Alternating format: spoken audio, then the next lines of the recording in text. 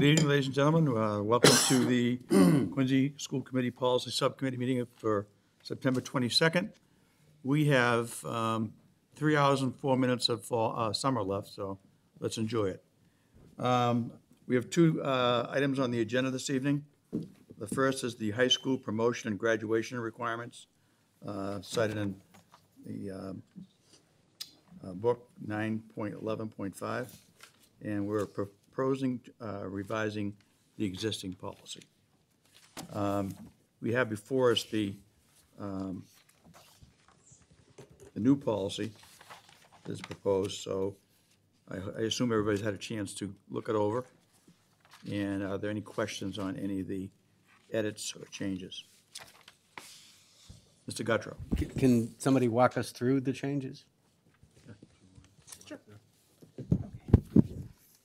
So we had an existing, this is an existing policy that hadn't been updated in several years. So I compared the text in here to the text that's in the Program of Studies booklet. And so basically, the majority of the changes are editing for language, clarity, the points, the point structure and the number of courses, none of those things have changed.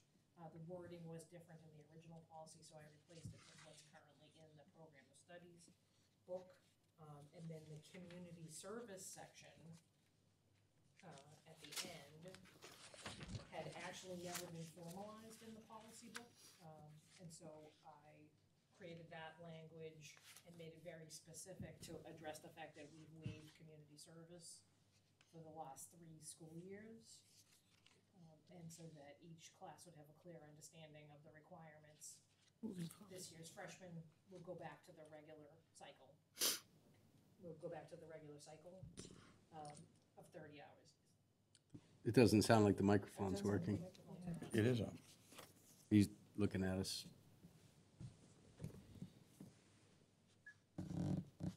Like on. Off. It says off. It says on.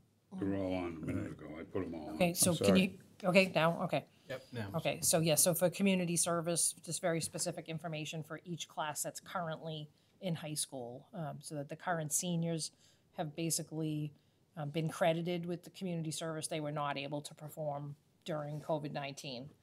This year's juniors would have to do 10 hours. The sophomores will do 10 hours this year and 10 next year. And the current 9th graders would do 10 hours each year, 9th, 10th, and 11th grade, as had been our practice. And then the only correction, which would be a correction also for the Program of Studies booklet, which is what the parents and students receive, is that the physical, on the first page, I think it is, that the physical education requirement, so it's number 2 under academic credits, the physical education requirement is actually a state law. So I just changed the language to make that clear. Any other questions? Mrs. Lebo. Yeah, have we heard from the coordinators of community service if they think that the world has opened up enough for us to be requiring this? So I definitely talked to the 2 principals who I've spoken to our community service coordinators, and as far as I know, they're ready to go. Okay. So, All right, that's my only question.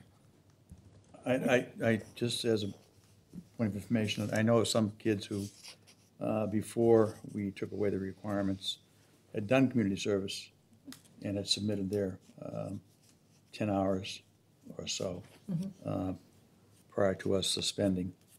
So those are still going to be held by those coordinators, correct? Correct, those were all credited, and anything that was completed in up till March 2020 when school closed, I believe we went back and made sure everybody was credited for that.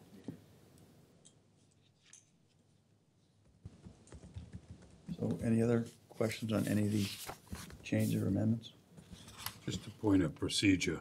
Yeah, Mr. Santoro? Once you approve this and it comes out of subcommittee, I assume it has to go before the full committee for the public to know that we are now once again requiring community service, correct? Yes. Thank you.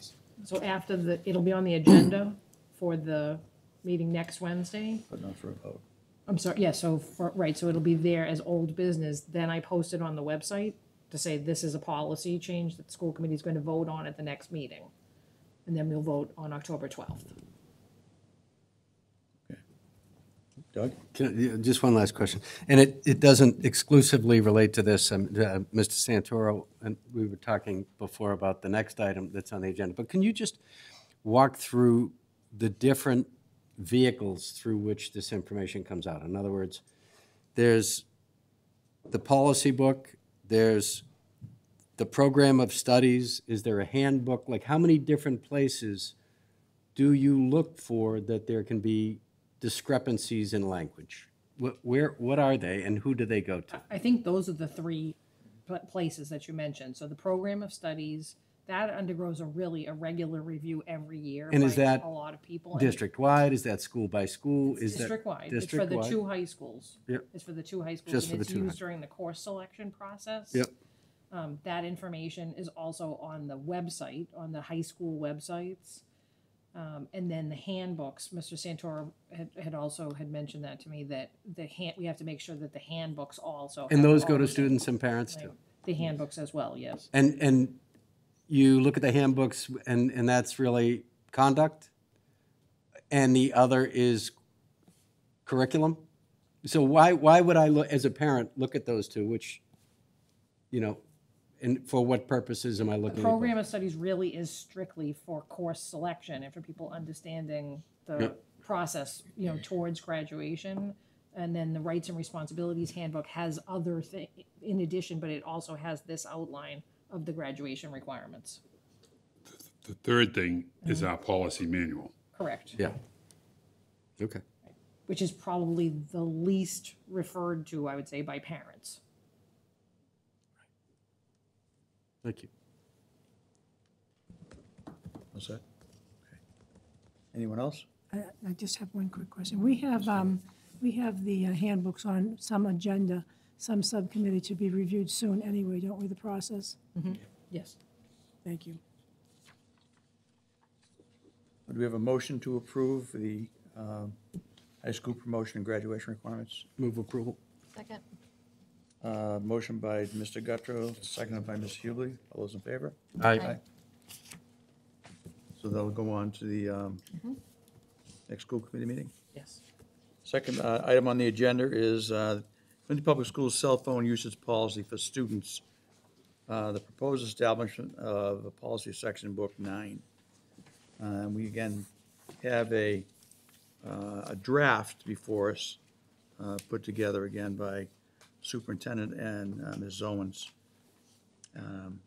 It's been a concern of, I know, teachers and principals. It's been an ongoing concern. And something I brought up a year or so ago, and I know the mayor is someone who's in favor of getting some type of policy in place. So any discussion, any questions about the policy you read? Ms. Hubley? Thank you. So on here, there are just a few things I picked out. So on here it says headphones. Do we need to write in earbuds, any other specific type of things? Would that be Sure. needed? Okay. And also on the last section, I believe there should be a section in here that says, unless otherwise noted in a student's 504 or IEP for classroom necessity as approved by the teacher. Is that after the number 3? I would say, yeah, after number 3, maybe a number 4. Sure. Anybody have a question on that?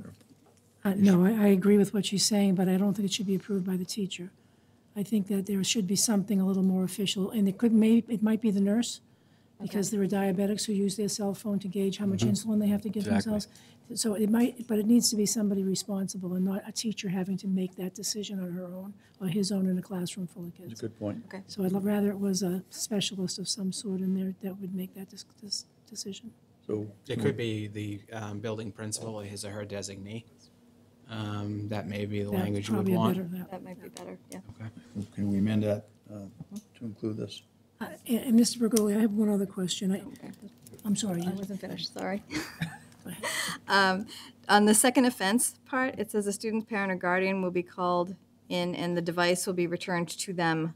Should we need to specify that who would be returned to when we say them? Is we the referring parent or to the parent or guardian? Sure. And then this, I'm just for people that are gonna just not understand the exact wordage. Students committing repeated violations of this policy may be subject to additional disciplinary actions consistent within the student's rights and responsibilities handbook. What are those? Yeah. We don't say what they are. So it would really fall under probably the, like an insubordination, because obviously they're continuing to not follow the rules, but we can put together more specific language if you want. I mean, it would be basically student insubordination, failure to follow the school rules, essentially. But if you want more specifics, I mean, I'm asking for myself too, like Yeah. what would that fall under? What would the fourth? They do this over and over and over and over again. The parents come in, they get the phone. oh, you mean what would the penalty be? What would it be? What would happen on the fourth That's time? really, I mean, it could be anything from, I've seen in other policies, the cell phone is prohibited from use for for a longer period of time, all the way up to including the remainder of the school year. But that's certainly something that the policy could state, if that's Yeah. what you wanted it to state. There are some policies we've taken a look at where subsequent violations do result in the cell phone being banned for the remainder of the school year.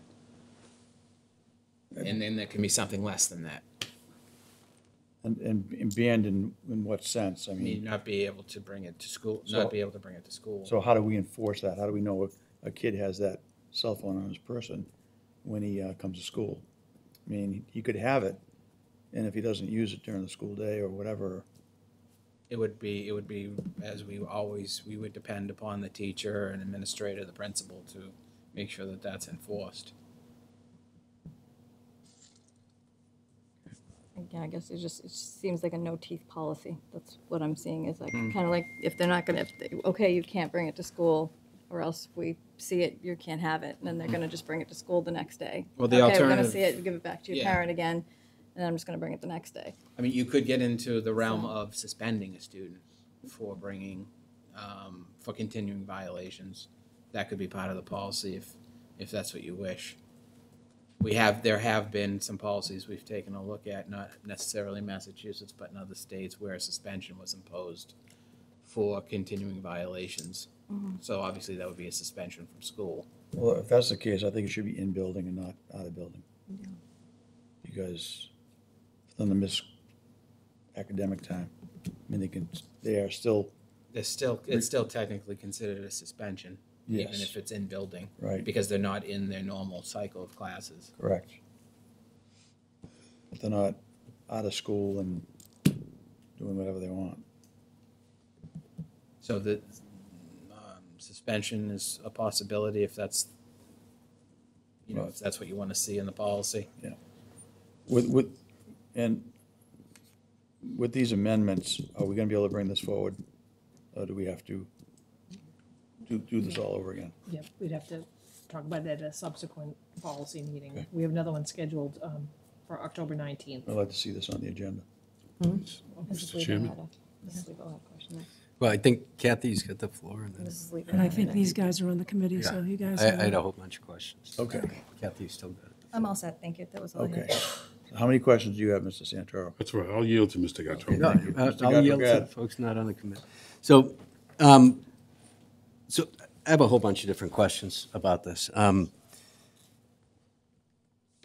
5 years on the school committee, 0 calls, 0 emails about this. 5 years as a parent, going to meet with my son's teachers. No teacher has ever brought it up to me as being an issue. Has QEA raised this as an issue to you formally in writing? Not formally in writing, but in our, the meetings that we've had with teachers over the last couple of years, this has been one of the top. Do you have a survey? We do not. Can we do a survey? We certainly could. Can we do a parent survey? Yes. Yeah. The, so, I'm trying to figure out what the impetus is, because, during the pandemic, we got a lot of calls about a lot of issues. I didn't get calls about phones, or any of that. Maybe we're back in the classroom, it's a different world. Yeah. But, and I know a lot of students actually work with their teacher and use the phones as a tool, a teaching tool as well. And, discretion of the teacher, I think, is an important issue. The policy talks about often a source of disciplinary interventions. So I would like a list of disciplinary interventions by school on phone-related issues. If we could get that.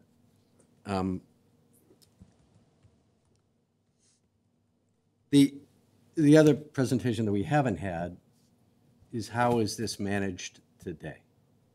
District-wide, school by school, any emails that you have from principals on the issue that have risen. Yeah, I would love to see it. I've sat through 5 years of school improvement plan meetings with principals, never came up as being an issue. I'm just looking for the groundswell that I haven't heard. And maybe it's out there. Maybe folks watching at home tonight will begin to email us and call us, and people will have opinions. So those are the things that I'm interested in: the parent survey, the teacher survey, the disciplinary issues around it. I feel strong as a parent, and we've talked about this, Mr. Superintendent. Last year there was a pretty significant incident that took place at North Quincy High School, scared the daylights out of a lot of the kids who had no idea what it was. The school went in lockdown. That was my lifeline to my son that was there. He was scared. He was texting me. He was communicating with me on the phone. Super important to have that lifeline, I ultimately went. I was outside the school waiting for it all to happen. But that ability to communicate with my son at an important time mattered to me. So I'm just trying to figure out if we're solving a problem that isn't a gigantic problem here, and that are we saying that the discretion of the principals, or whatever the policy they have in every school, and again, I don't know what the policy is, because I haven't heard anybody call to complain about it. Is it completely at the discretion of the principals? Do they do it? Are certain principals saying that it's an issue? And it would be just useful, because I have no data from anybody that's raised it as an issue to me as just one member of this body. We can certainly do surveys. The current handling of cell phones at the elementary level, it's not an issue. Cell phones are not used in the classroom. Same with middle school, they're not permitted in all of the classrooms in the middle school. And now at the high school, the principals have started the year communicating to the students that cell phones would only be permitted at lunch break and study. So is it a letter that you wrote to the principals of middle schools? And how is it all? The principals. So how did they know, or did they just come together and they use their own discretion? Principals, in conjunction with their staff, have definitely determined that cell phone use during class is a distraction. And so where do the phones go when you walk into an elementary or middle school? So for high school, the students can have the phones on them. Yeah. They just have to keep them put away and silenced so that they're not a distraction. Middle schools, they keep their phones in the locker. Elementary schools, it's really hasn't been an issue in the elementary schools. Many students at the elementary level Don't have them. Don't have them. Yeah. If they have them, typically they're in their backpack. But again, they're not going off typically or being used at the elementary level.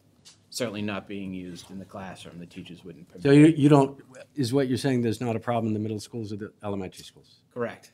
That's This what is you're really So you're saying issue. the policy in place, whatever it may be, whoever wrote it is working in those schools? That's correct. And the policy is no cell phones in the classrooms at the middle schools and certainly not at the elementary Okay, so schools. this, although it doesn't say it, this is really targeting the high schools. It would be all schools, but yeah, but the problem that we currently have right now, Okay. at least from our principals, that are telling us, and our teachers are telling us, is that cell phones in the classroom with regard to students texting and not paying attention in class is a real problem. Got it. Yeah, any written anything on this, I'd love to see it. You know what I mean? Not more than just hallway conversations or Well, I whatever. think this- yeah. Because they have the opportunity annually to come before us and talk about any issues that are concerns at the school, and I just haven't heard it, so.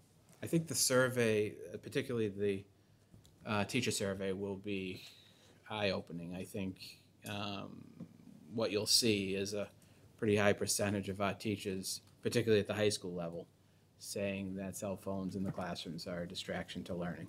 Could we see a draft of the survey before it goes out Sure. on the questions? That'd be good. Sure. Thank you. Mrs. Lebo? So first of all, I want to say that I, unlike Mr. Guttrow, I've heard from tons of teachers because I worked with the teachers and they know me and I see them all the time socially, and they said that this is an enormous problem. And it became that way because of the pandemic when everything was sort of opened up and people were on Zoom and people were in school and on Zoom because the teacher wasn't there and nobody really knew what was going on, and it really got out of control. And that every kid in the classroom, and they said even in the corridors, they walked down the corridors like this, not even paying attention to what's going on in the room. So I would like to suggest, I'm fine with both of those surveys, Mr. Valby, but I would like to see this parent survey done first, the student survey done first, to inform the parents what it's like with teachers before we ask the parents what they think.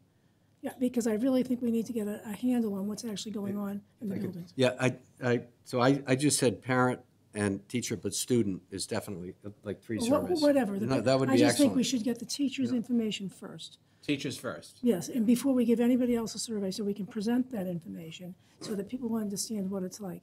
And I also think if we do the student survey, the high schools now, both of them, are much more clamped down on the phones than they have been before. Absolutely they are. And I'm hearing that from kids and parents. So I think that we might ask the kids how they feel about it, because is it better in school? I have a question about the Chromebooks, though. Are the Chromebooks always working if a teacher wants them to be working? They should be. And So do if kids there's a carry their whole Chromebooks back and forth? Yes, so at the high schools and middle schools, students should have their own Chromebooks. We have Chromebook carts at the elementary schools when they're needed at the elementary schools. But if there is any Chromebook that's not working, obviously we have Irvin Matzos, a full-time person staffed here that is fixing. Do we have like a Chromebooks. substitute Chromebook in the classroom? Oh, yes, we have So like plenty. if two kids didn't have a Chromebook or it wasn't working, we have plenty in the classroom? They can turn it in to be fixed, and they can swap out for a loaner. if Okay, they so need. all Quincy Public School students have not been issued a Chromebook because K through 3 have not been issued. That's So that's that correct. shouldn't say that in here. So there are Chromebook carts though Right, at but the they haven't all been elementary. issued. I just want the language to be So correct. in building, if they needed a Chromebook, they have Yeah, they access have, to it. okay, yeah. And I would not be happy with a first of all, I don't even think there are still in-building suspension rooms, are there? I'm not sure. There are? There are sometimes in-building suspensions, yes. But I Sometimes. would not be happy with a child being kept out of their classroom for anything. I think there has to be some other way of doing it. So would you suggest to send them home for this? I wouldn't suggest suspension because I think that's, I don't know what I'd suggest. But I worry about, and plus, you know how many suspensions we might get out of this? That Initially. our schools are going to be judged by the amount of people we're suspending. Initially. So I think we have to think of, and maybe we could hear from the principals too, and think about some other consequences that could take place that would be more appropriate, but I worry about the suspension issue. Mrs. Santoro and then Mrs. Cahill. I have a problem with the implementation. We put our teachers in a terrible situation because what happens is, let me have your cell phone. No. They walk away. Teacher's not going to grab the phone or the child. So what we do is we put our staff and administration in a terrible situation with the policies we come up with because they can't be enforced. There needs to be another bullet here. If the child refuses to turn over their cell phone, what's the punishment? Because I've been there. I've taken them to the door, cell phone or door. If you choose door, you need to come back with a parent. And I said this before, some kids never come back. The problem is in the implementation. We currently have the policy at Quincy High in the handbook. I know because I was part of it. It states, the use of electronic devices is subject to the terms and conditions as set forth in the acceptable use policy. That's the same as North Quincy, by the way, found in Appendix K of this handbook. The use of electronic devices such as iPads, iPods, and cell phones is permitted with the approval and supervision of a staff member. The use of such devices, however, is prohibited in the hallway during passing time. Devices used without the approval will be confiscated and returned. Parents will be called to retrieve the items of the chronic violators. Continuous violations will result in disciplinary action. Failure to turn over said items will result in suspension and re-entry hearings with the principal. If you do not have the punishment for the person who says no, it's senseless to have the policy. That's all I wanted to say. Thank you. Mrs. Gale. Well, this is a valuable discussion because I have heard from parents who are concerned about, the distraction of cell phones. And if we all want to be honest, I think we are all distracted by our cell phones. I mean, I just bought a device that I can lock my phone up when I'm working, so I'm not distracted by texts or, emails, or I have like 5 emails on my phone, different accounts and stuff for different things. So I did a little bit of research and looked at different places that have banned or have a plan around the use of cell phones in the classroom. And there is a lot of data that shows that academic achievement is not as high as it could be because of the distractions of phones. The other thing is social impact, mental health, things like that. Unwarranted videos of kids, other students, then sharing them on social media, things that happen in school. Some of it, banning them, I think keeping them when you're in an academic setting, in your bag, so that if there is an emergency, something happening in the school, and the kid wants to get in touch with their parents, it can be in their bag or it's someplace close to them. But I think that if we're really concerned about what our kids are learning in the classroom, and if we're really concerned about the distraction and the effects that they're using phones for other things and bullying and things like that, I think we have to look at this and come up with a plan that makes sense. And if we don't have a policy that states everything clearly and, take our time and think about what are some of the ramifications for these kids, we have to have it written so a parent's not going to say, well, it doesn't say you're going to suspend my child. What is that going to be? So I don't think we have to rush. I think we have to continue the discussion, write things down, come up with some ideas, having a survey is great, because then we can see really what people are thinking, like you said, and the teachers who are in the classroom. I can't imagine. I know people that have meetings, professional business meetings, and they'll have a basket at the door for people to put their phone in the basket so that they can have a discussion without the distraction of people looking at their phone. And I'm sure it's the same thing in a classroom. To Frank's, point, it's hard to, we have to make sure we put things in place that we can enforce as best as we can. And there's always going to be the outlier that's going to fight back on all of that, and that we're going to have to figure out policy-wise exactly how to deal with that. And suspension, probably isn't the answer, because like you said, again, the ramifications to our system for suspensions, maybe that person can never bring their phone in and has to be locked up in the building when they come and go. You get it back when you leave, something like that. I don't know.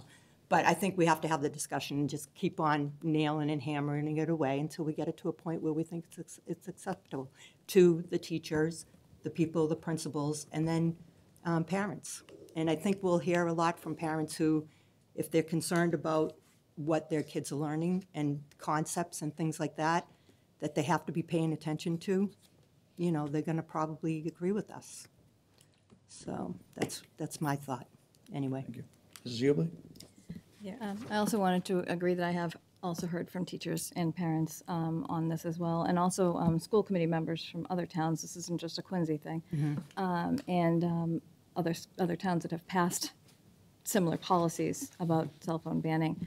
And one thing one person was telling me the other day is that they've actually seen a correlation once they've had their policy in place with less vaping in the schools, because there's not as much communication between the students in class to meet in the bathrooms. So they've had less bathrooms being occupied by vaping lately. Bring that up. Mrs. Lebo? I was just wondering if we could hear from the principals too. I mean, to Mr. Santoro's point, what about in the cafeteria? How many people are supervising the cafeteria and how many kids are in there that they could possibly know?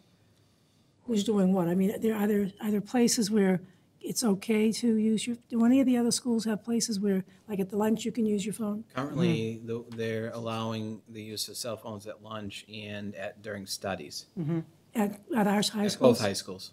But otherwise, it's not permitted in the class unless the teacher permits it for use in a classroom assignment or something like that. the But kids all again, have we've been Chromebooks. pushing the use of the Chromebooks instead.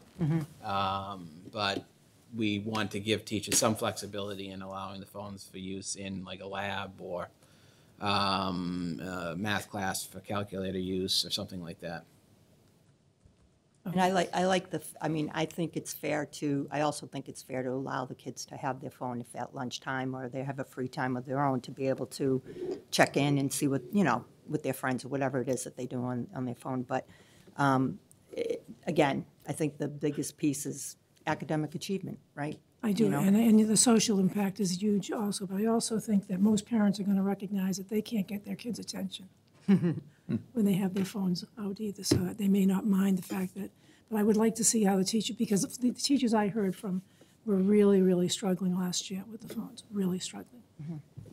And when we reviewed the policies, some school districts are no usage, from 7:30 in the morning till 2:30 in the afternoon on the campus, and others do allow lunch and study. And it will be interesting Usage. to see how it's working with our principals, the way they're doing it now. If that's- Definitely the bigger cities, Boston, Worcester, Springfield, have the complete ban. Chicopee has the pouches, the magnetic pouches, so the students don't even have access to the phones in any way. It gets unlocked when you're leaving the building.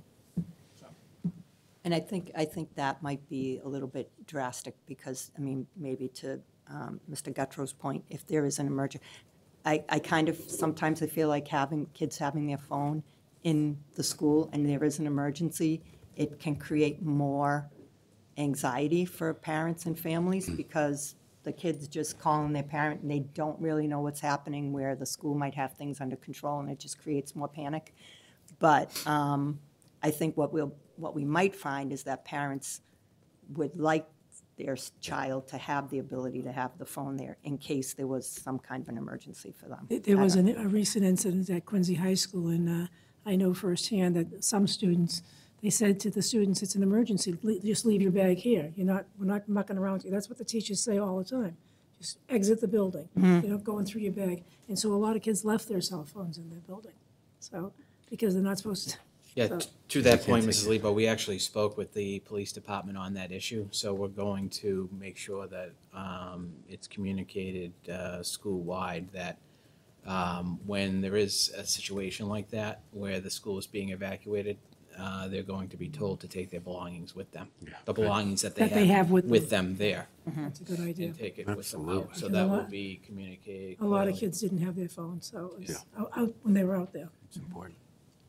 Guttrow? Yeah, and I was just going to say, so I'll keep an open mind going forward. I'm interested in the surveys, but what we have before us, and I know that we have the luxury of changing it, it says may not be used for any purpose on school grounds except, and it just says after school or sports activities only with permission and evening activities. So a lot of the things that you just talked about that the schools already permit, CAF, study, lunch, lab, or whatever, those exemptions don't exist in what's before us. And just that voice from parents, teachers, students would help us carve out where it's safe and reasonable. And Yeah, the document before you, yeah, I it's just a understand. first draft. Yeah, So we intend it to be significantly modified one way or the other.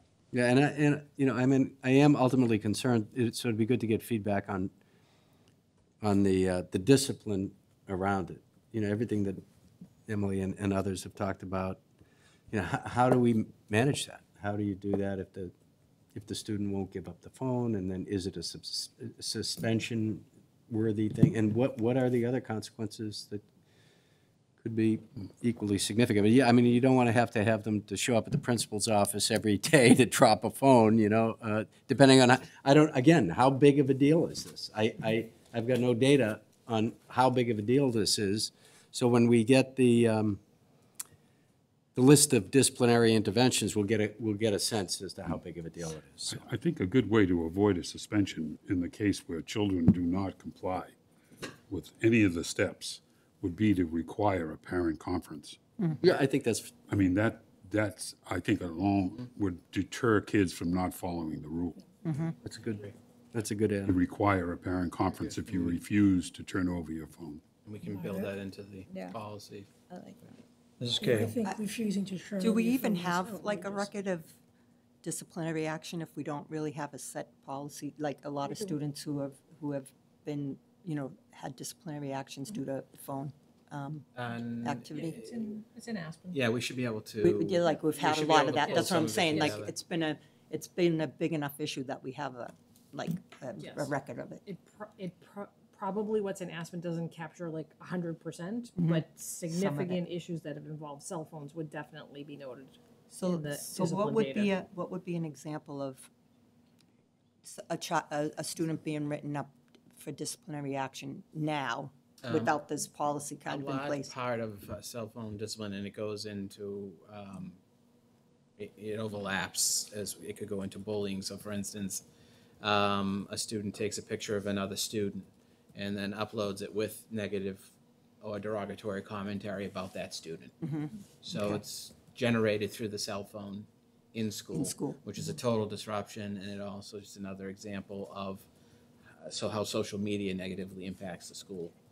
But that would be just one example of how cell phones are used to cause disruption within the school. And that would be an example of what would come up against in Yes. school. Okay. I also just would like to say that I've had communications with teachers and students regarding cell phone use in schools. And one of the things that has not been brought up is the fact that, and I confirmed it with students, that there's a lot of cheating going on with cell phone use in the classrooms, where students are taking pictures of tests and then forwarding them to the students who are following them into that particular class. And I asked students if that does happen, and they affirmed that it does. I'm not saying it's rampant, but it is an issue. And I talked to some teachers who said that some of the students are taking pictures of teachers in the classroom. And I think that's totally inappropriate. And teachers have a hard enough job as it is without being filmed by a student. And then God knows what they're going to do with that film or that picture. I know that when I coached, I used to have to tell the girls when they walk through the door, if they're on the cell phone, to put their cell phones away, because it's almost like they're attached to their ears. They just can't get, it's such a habit for them. It becomes such a part of them that it just, you have to remind them all the time. You can't use your cell phones in practice. So those are just a couple of other examples, and I'm concerned about the cheating and the picture taking of teachers, so in particular. Anybody else on the committee like to have something or add before we So adjourn? where are we leaving this, Mr. Burley? Well, I think we're gonna get a couple of surveys out, correct? Correct. And some of the suggestions that were made to amend some of the language in here and add I think that's going to be put in by Superintendent and Mrs. Owens. And then we'll reconvene this subcommittee and take a look at that information. Could we have the principals come to one of those meetings, sir, just to? I don't see why not. We certainly, yeah, absolutely. And I feel strongly about getting the information from the teachers before we do move out to the bigger I community. agree with you, Emily. So that'll be the first survey we get out, and we'll send you the survey before we send it. Thank you. All right, I'm good. And this is exclusively high school, right? When we communicate it, or are we surveying? I think we should Broadly. survey broadly. Okay. Obviously, the survey will indicate where the response is. So the teachers at the high school, the teachers at the middle school, the teachers at the elementary. It'll indicate the level in which the responses are coming in. Okay, great. Anybody else? Nope. Thank you, everybody. Meeting adjourned.